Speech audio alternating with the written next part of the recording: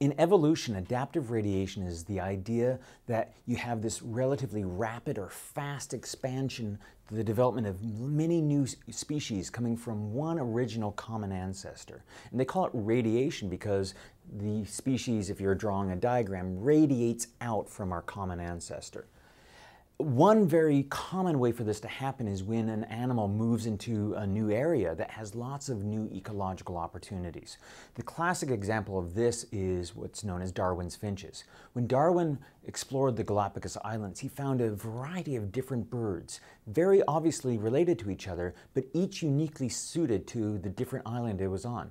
In some islands, there were, say, beetles as the major source of food. So the beaks of these finches were designed to best eat beetles, whereas others you may find your food in the form of nuts, and so they had to have a different shaped beak designed to crack the nuts to get at the food inside. And so as the bird came over and expanded throughout the Galapagos Islands, the chain of islands created by the volcanic action in that area, they all originally derived from some mainland bird, but a few of them got blown over to one island, say for example, and those who had the best traits to survive on that island lived, those who had the traits that didn't allow them to survive died, and therefore didn't pass on their traits. And ultimately the population there got well designed for that first island.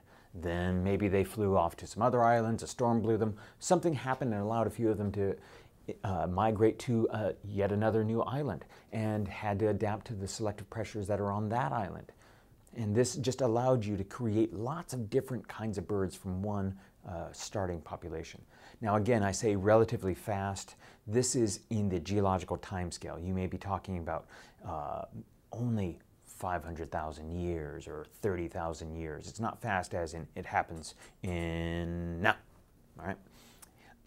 Another way this commonly happens is when you have a mass extinction event wipe out a large number of organisms, thus leaving open whatever it was those now extinct animals were doing, and allows other animals to take their place and perhaps exploit new resources that hadn't been exploited before.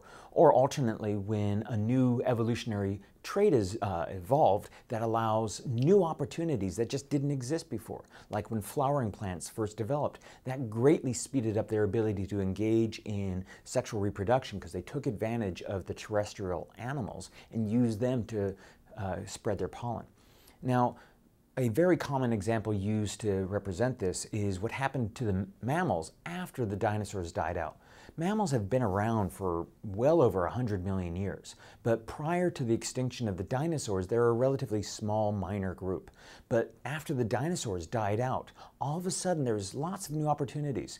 If you were a little fuzzy rat, scrat-like thing, you could hide in the bushes and the dinosaurs wouldn't see you.